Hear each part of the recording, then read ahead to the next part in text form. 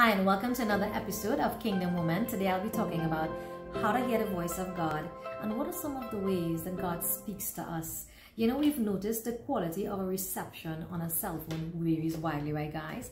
And depending on where you are in the country, it can either be a good reception or poor reception, right guys? And the same is true with you. You must be positioned correctly or we will not hear him speak to us. That is God speaking to us. And you know, which brings me to my topic today, hearing the voice of God.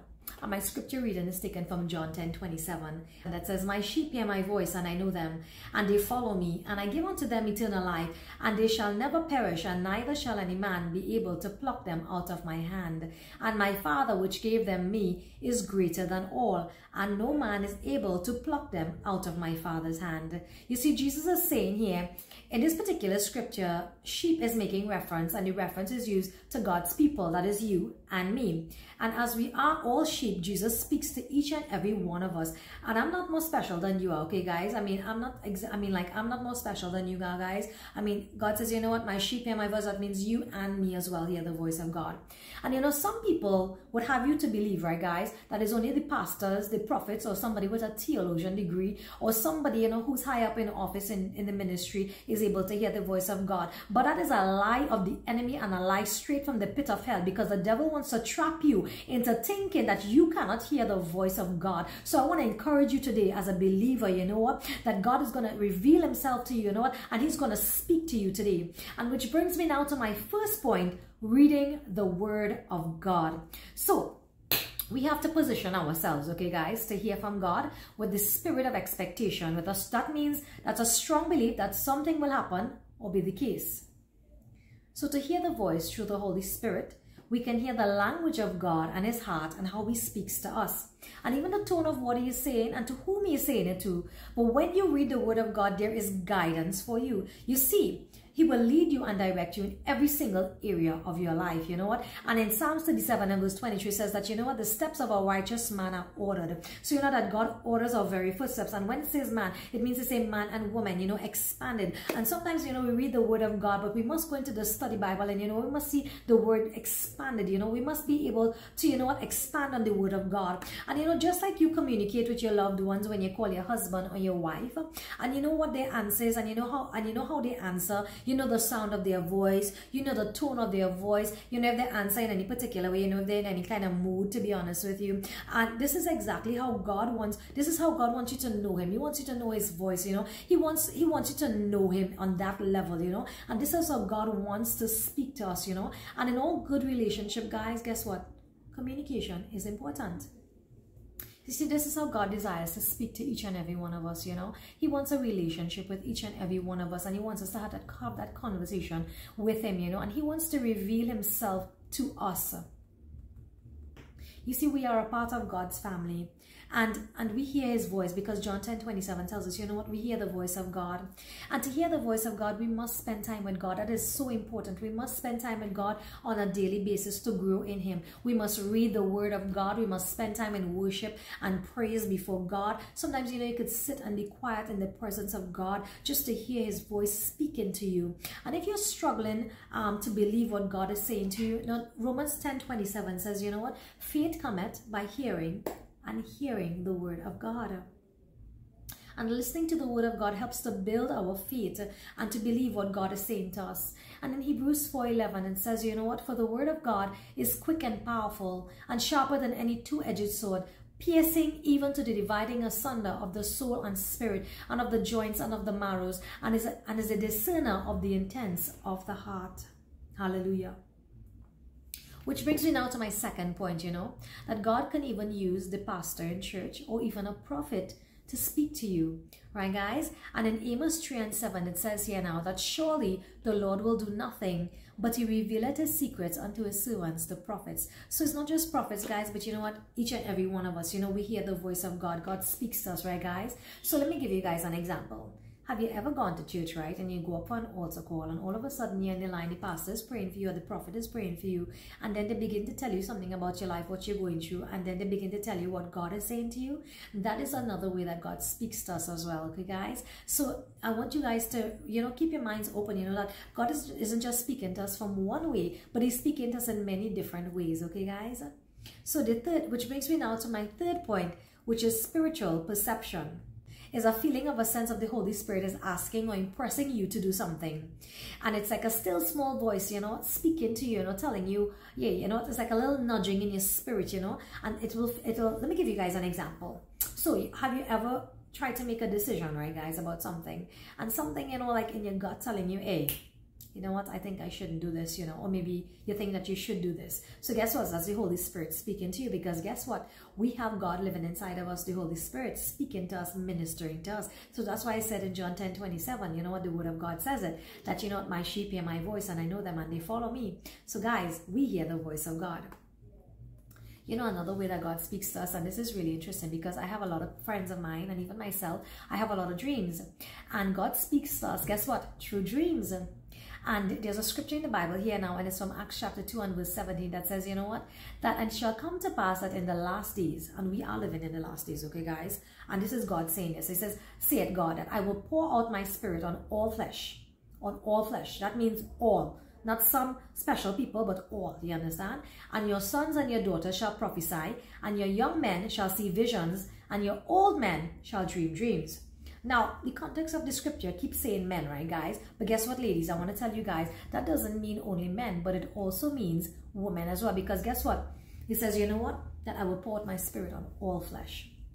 You know, sometimes we get so busy in our lives, you know, and God wants to speak to us, but we're so distracted, you know, that we're not sensitive to the voice of the Lord, you know. But, you know, sometimes you even in work as well, too, you know, I mean, like, obviously, I mean, it's a busy day, it's hectic, you know, even social media is very distracting as well, too. So guess what? If you're busy all day and you got no time during the day, you know what, to pay heed to the voice of God, or even just pay attention, just to even kind of like focus, you know, just to hear the voice of God, guess what God is going to do?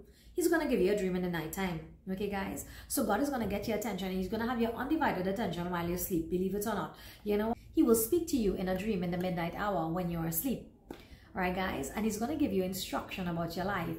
Guess what? Sometimes he will give us a dream. Sometimes he will show us something in the future that's going to happen. And sometimes it could be good or it could be bad. And you know what? And sometimes he's given, that's also a prayer strategy. He's showing us before it happens sometimes. Because guess what? He wants us to pray for or to pray against it. And that's a prayer strategy that God is going to give us. I want you to start paying attention in your dreams and ask God what he's revealing to you in your dreams. So you're not asking him to, you know what, God help me to interpret dreams. What does it mean? So sometimes we dream some things and you say, you know, you take it for granted and you say, this is nonsense I dreaming, yes? You know, you're dreaming something running you down in a dream, or you're dreaming you're falling in a pit, something like that. Hey, you know what? Ask God to reveal what this dream means to you. Right. Which brings me now to my fifth point. And it's about visions, right? So God even talks to us, speaks to us through visions as well. The book of Daniel, he was a man that God spoke to him through both dreams and visions. And you see there are different types of visions. There are open panoramic visions. So those are ones that you can actually see with your eyes open, seeing moving pictures like a movie in front of you. Have any one of you guys ever had that? You know, type in the comments, you know, say, and let me know if you guys have ever had that type of revelation from God, or God speaking to you that way through dreams of open panoramic visions. And the next one is the closed panoramic visions. This one is with your eyes closed. Same thing happening with the pictures and the movies. Picture like movie just in front of you like that. And that is God revealing himself to you, you know, God showing you, giving you instruction as well in your dreams. All right, guys? And so that is another way that God speaks to us. Which brings me now to my sixth point, you know, and it's about the audible voice of God. So have you ever heard the audible voice of God?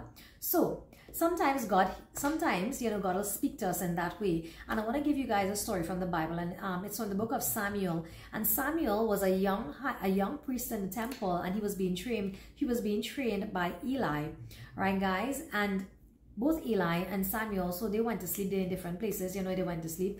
And Samuel heard a voice call out to him in the midnight hour. So he got up initially, because obviously there's only two of them there. I mean, who else is going to be except Eli, right, guys? So he went to Eli and said, Eli, did you call me? So he said, Eli answered and said, well, no, I didn't call you, Samuel. So Samuel went back to bed. And now he heard the voice for a second time. Now he went back to the priest to ask Eli, hey, did you call me? You called me again, you know, like he's confused now. So now Eli discerned that it was the voice of God and told Samuel the next time he heard the voice to guess what? He says, you know what? To answer and say, speak now.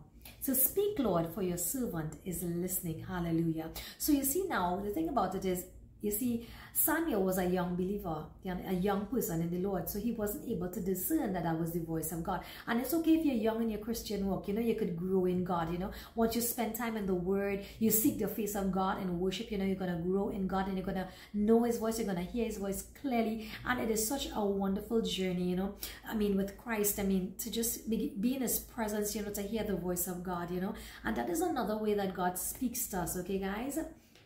Through the audible voice of God.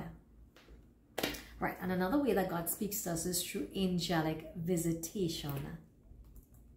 So I'm sure a lot of you guys know the story in the Bible about Mary, where the angel appeared before Mary and told her she was about to bear a son, right?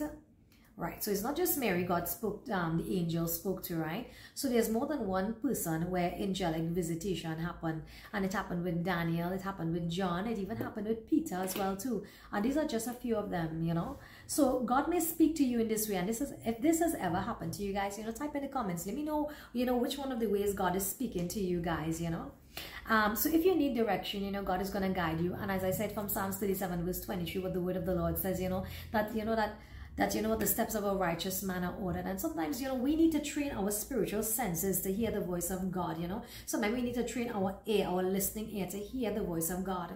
And, in closing today, I just want to encourage you guys to know that God could use anything or anyone, to speak to us. And you know what? We must have that spirit of expectation that when God speaks to us, that, we would hear His voice. And, as you go on this revelatory journey in Christ, I pray that God would reveal Himself to you. That that you would hear the voice of God and hear the voice of God clearly, and do not limit God in any area of your life, to how you can actually hear the voice of God.